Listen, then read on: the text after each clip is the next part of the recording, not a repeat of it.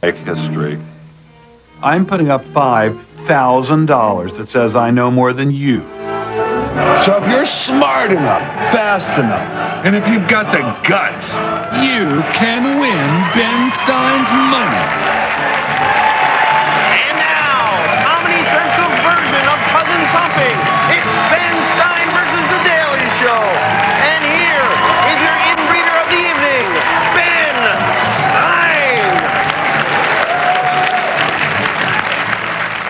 Come gather round, people, wherever you roam, and admit that the waters around you have grown. And also admit that I'm putting $5,000 of my money and giving these three totally strange strangers a chance to win it all the way place, if they're mentally able. And now, before we go any further, let's turn to the Mickey to my Minnie. Wait a minute. The Minnie to my Mickey, the one and only Jimmy Kimmel, and find out more about these people. I'm not going to take this abuse much longer. All right, today, all of our contestants are here from The Daily Show. Yay, The Daily Show. Program that precedes ours on Comedy Central. You may have seen it, and Lewis Black is our first contestant. Hello, Lewis. Hello. How are you? Delightful. Welcome to the program. Is this your first game show? First game show ever in my whole life. Yeah. Congratulations. Except for what? No, I was trying to come up with a joke and I missed it. All right. Well, Lewis is from the same place in Maryland that I am from. Holy Yay. cow. I'm sure that sends a wave of electricity all through America. Well, Ben. it does. It's Silver Spring, the center of the universe. That's very nice. Well, maybe you two can spend a little time together after the program, but please, not now.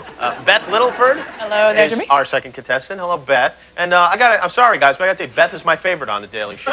She is? Yay, Because I'm Beth. the chick? Yay, Beth. Because I'm the chick. No, not because you're a chick. I like when you make brutal fun of the celebrities. Okay, I like I that enjoy this. Okay. And Beth, what, you're marrying some guy who works for The Daily Show? I'm marrying the supervising producer. Who's that? Mr. Rob Fox is his name. Rob Fox. Ooh, well, he's a lucky man to marry a Thank fox like you. Well, yay for you for that one. That was a fun pun. That's how I got on the show, too. Yeah. And Steve Colbert is here as well. And sorry, Beth. No, we Don't met take- on the show, just so you know. Oh, you're Everyone right. needs to know that I met my Right. fiance on the And show. Steve, are you sleeping with any of the Daily Show brass? Just Craig. Just Craig, yeah. I've done that too, though. That's Where is Kilborn tonight? Pretty boy class or something? He couldn't I show think up? so, Yeah. yeah. And Steve, are you enjoying being on the program so far? Very much so. So we had a great conversation with Ben earlier. Yeah, you're not from any of his various hometowns, are you? Well, we haven't decided that. My where- sister's from Silver Spring. You're kidding. No. There His you go. sister is from Silver Spring. Well, it's like family reunion night here at the Ben Stein Show. All right, contestants, good luck. You're going to need it. I'm not kidding. Everyone, please turn your attention to our game board as Jimmy tells us our first 5 topics. And by the way, whichever of you doesn't win is getting fired from The Daily Show. Well, the stakes Well, a lot have of been us aren't raised. going to win. I mean, if not all I of us. know, that's right. All right. Our first 5 categories are, if I show you my zucchini, will it make you feel gourd? New York City, city, bang, bang. With this cannoli, I thee wed. Wild West nicknames other than Stinky. And why don't you just gram it, Senator? Okay, contestants, in the first round, questions are worth anywhere from $50 to $150 of my money. Every time you manage to answer a question correctly, you win money and I lose it. We're going to start with you, Beth. And by the way, I was kidding. You don't really get fired from The Daily Show. That's good news. You can't get Glad to fired from hear The it. Daily Show unless you question people's sexuality or are questioned about it. Okay, now, that a lot in my Beth, work. please pick a topic. Yeah, I'm going with, if I show you my zucchini, will it make you feel gourd? $100 question. The gourd, called acorn squash, belongs to what seasonal group of squash varieties that may be stored for months at a time? Lewis? I have no idea. Judges, is that So right? he needs to practice. Steve? Summer squash, man. No, it is not right, sorry. All right. No, it is winter squash. Close. Oh, but it's I not had the All inverse right, of since the none right of you got that one At right. least this I was fella- honest. Thought I That's knew. true. $50 follow-up, or toss-up. What variety of winter squash is named for the type of pasta that its flesh resembles after baking?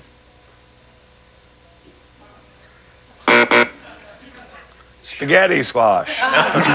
Okay. Well, I hope you guys are funny. They've all inherited money, so it doesn't matter. Our next category is, to know her is to rubber. And Beth, you get to pick again. I'll try New York City, city, bang, bang. Okay. $100 question. New York City created the first police department in the U.S. using what European city's metropolitan police department as a model? Beth? I'm guessing London. Yes, indeed. Beth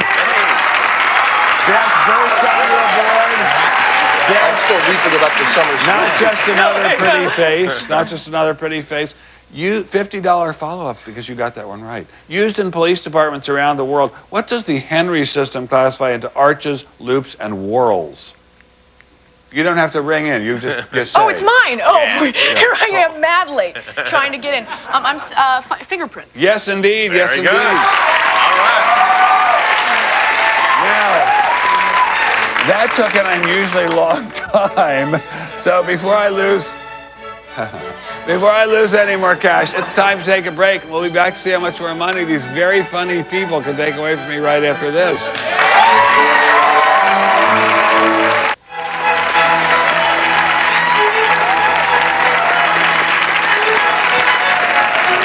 We're back with more of Win My, Ben Stein's Money. Right now, Beth is in the lead with $150 of my money, and I am actually hoarse from laughing at a joke that Steve said at the intermission.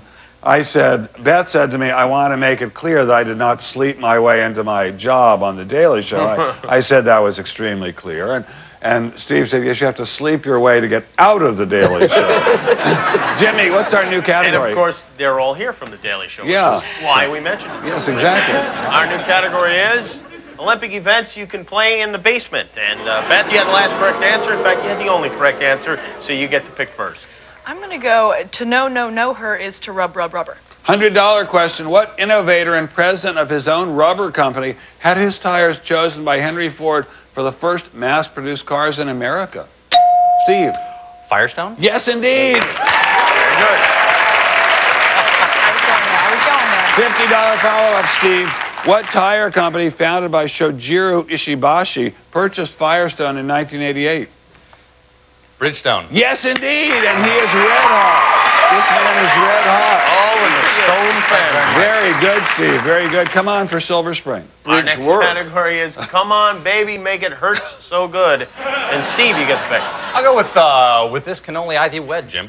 $150 question. What audience interactive play about an Italian wedding is the third longest running off-Broadway show of all time? Steve? Tony and Tina's Wedding. Yes, indeed, and this man cannot be stopped. $50 follow-up. In legal terms, what kind of marriage exists when two unwed people cohabit for an extended period with the intention of being husband and wife? Common law. Very good, very good. That's 6 feet rule. We have less than 2 minutes left in the round, and our new category is Save the Last Trance for Me. And Steve, you get the pick. I'll go with Save the Last Trance for Me. Okay, $50 question. From a French word meaning to sit, what term is given to a meeting of people who attempt to communicate with disembodied spirits? Steve? Seance. Seance, indeed. Hello. $50 follow-up.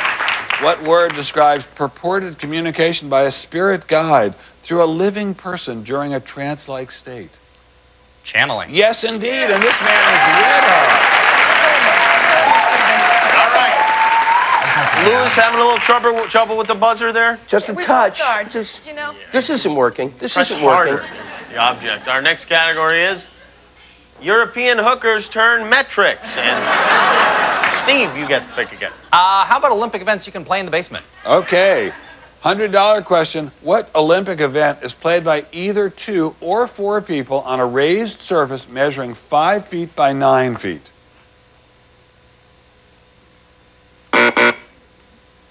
Ooh, ping pong. Also known as table Ping tennis. pong. Moron. Okay, $50 toss-up, since none of you guys and gals got that. To a table tennis player, what are shake hands and pen holder types of? Steve? Grips. Yes, grips. All right. And that is the end of the first round. Steve, ecstatic. He's got $500 of Ben's money. Beth, you're in second place with $150 of Ben's. And Lewis, you're going to be the laughing stock of the office. No, well, because there'll be an investigation of this show. That's Lewis, what we do. I will tell you that I am going to try to uphold the honor of Silver Spring, Maryland. Please do. But you have only taken $0 from me, and that means we have to say goodbye. And you back to the Daily Show to do your fine work. Well, actually, I threw the match because I have an audition. Okay, well, good. And when we come back, these two survivors, Beth and Steve, are going to try to get deeper into my wallet. And I'm going to defend my money by actually becoming a contestant. Stay tuned. It's going to be violent.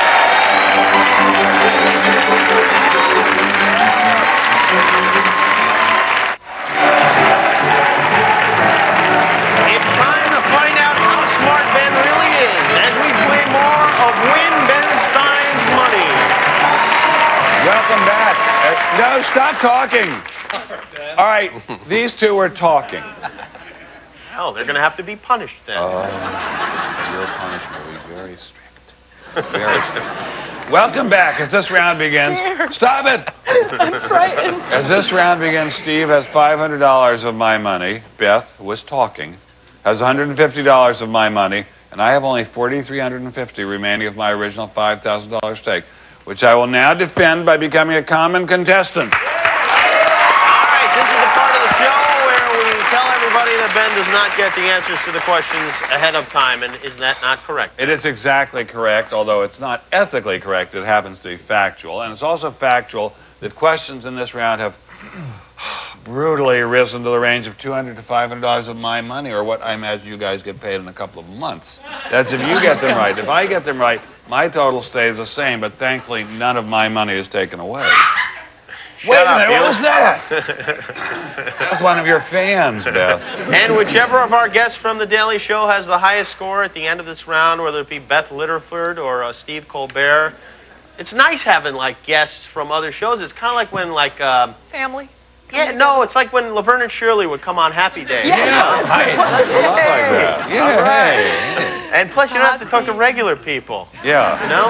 Yeah. Go on to play against Ben one-on-one for $5,000. The regular people didn't like that one so much. Let's check out our topics. They are Scottish Isles so straight-laced there isn't a tart in sight. Bolivia Newton-John. Books only Ben Stein would read. I came home drunk at 3 in the morning. And euphemisms for the sultry zone we can say on TV. All right, Ben, it's your money. You get to pick I'll first. try books only Ben Stein would read. I would figure you would. For $400, what is the title of former Vice President Dan Quayle's 1994 autobiography? Ben? Dashiki Da Fool. No, that was the second book. You guys don't know this one? I feel like I do. I don't think even Dan knows. It's Standing Firm. Oh, I don't. Oh. Thinking Soft. Our next category is Fatima 2x4 can't fit through the temple door. Ben. I'll try that one. All right, $400. Whoa. Name the husband of Fatima, regarded by Shiite Muslims as the only legitimate successor to the Prophet Muhammad. Steve? Ali. That's the guy, yeah.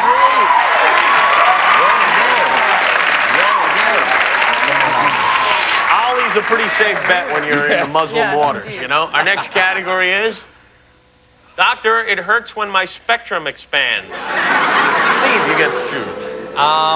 Let's try Bolivia Newton-John. All right, for $300 in 1985, Bolivia experienced an international financial crisis revolving around its primary metallic resource. What metal was it? Ben? Tin. Tin is right. That A great light did tin not go crack. on. That light did not go on. We have less than a minute left in the round. Our next category is playing with your organ can be a grind. Ben gets a pick again.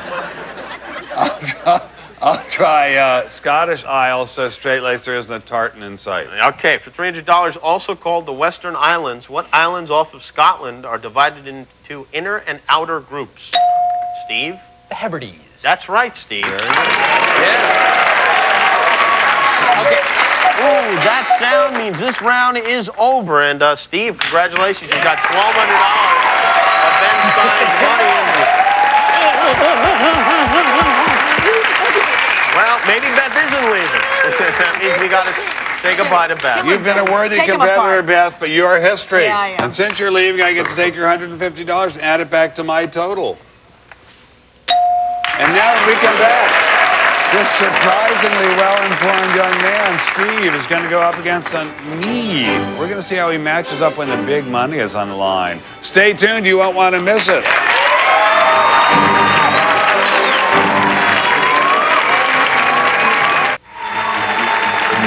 Now we'll see if Steve from The Daily Show can win $5,000 of Ben Stein's money.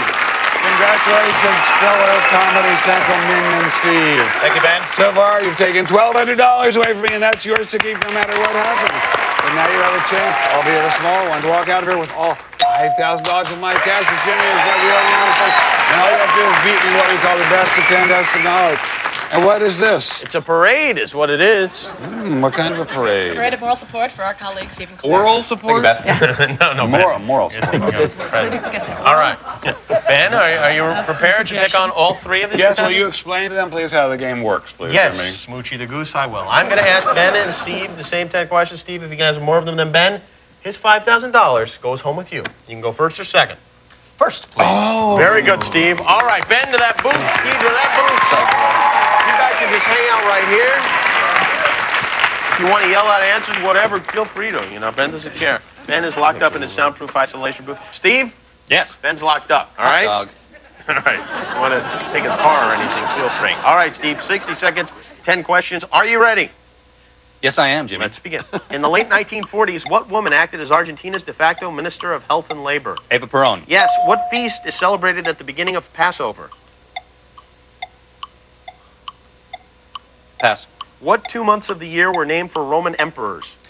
August and July. Yes. What famous French woman author wrote the book Gigi? Pass.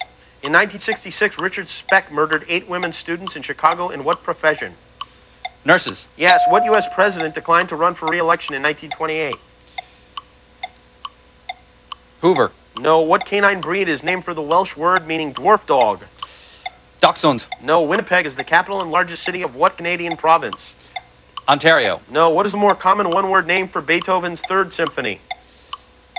Ode to Joy. No. What term describes the subsurface seaward pull of receding waves after they break on the shore? Undertow. Undertow is right. You got 4 right. The ones you meant were Seder, Colette wrote Gigi, Calvin Coolidge, the final run for president. Corgi is the dwarf dog. Manitoba is the province we're looking for. And Eroica, I believe, is Beethoven's Third Symphony. Now let's see what... Who the hell knows this crap? I don't know. All right, Ben. I hope you know this crap. I hope I do, too. You got to beat the number 4. Okay, could you not have them there staring at me? Yeah. Well, they are there staring. I'm sorry, there's nothing we can do about it, Ben. Ben, you have 60 seconds, 10 questions. Feel the stare, Ben Stein, and let's begin. In the late 1940s, what woman acted as Argentina's de facto Minister of Health and Labor? Perón. Yes. What feast is celebrated at the beginning of Passover? The night before Passover. I mean, the Seder. Yes. What 2 months of the year were named for Roman emperors? August and October. No. What famous French woman author wrote the book Gigi? Oh, I don't know. In 1966, Richard Speck murdered 8 women students in Chicago in what profession? Nurses. Yes. What U.S. president declined to run for re-election in 1928? Coolidge. Yes. What canine breed is named for the Welsh word meaning dwarf dog? Oh, I don't know. Winnipeg is the capital and largest city of what Canadian province? Manitoba. Yes. What is the more common one-word name for Beethoven's Third Symphony? The Eroica. Yes. What term describes the subsurface seaward pull of receding waves after they break on the shore? Tidal current. No, it's undertow is what I look for, but it doesn't matter. You got 6. Come on out of the booth, Ben. Steve, come on out of the booth. Well, I have guessed what the smartest show on Comedy Central is. Well, wait a second. I would have done a lot better if I didn't have these two staring at me. You won, you big baby. I can't believe that. From now on, I want to stare at you guys when you're doing your show. See how you do. Steve, you played a beautiful game. So did you, Ben. Excellently played. And I'm going to leave you to get my $5,000. However, I'm humbled you're going to be walking out of here with $1,200.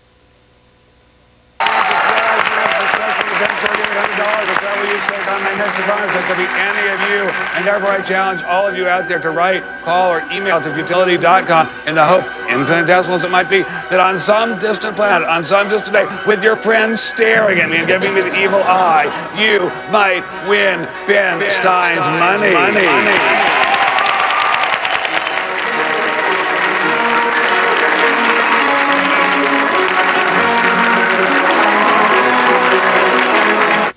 21 reasons to watch World Series of Blackjack.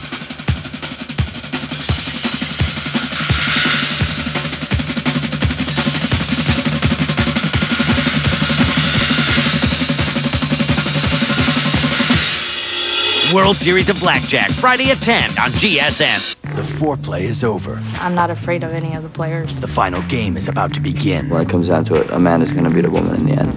Who's better at poker, men or women? Find out on the 2-hour season finale of Poker Royale Battle of the Sexes. Poker Royale Battle of the Sexes, Friday at 9 on GSN.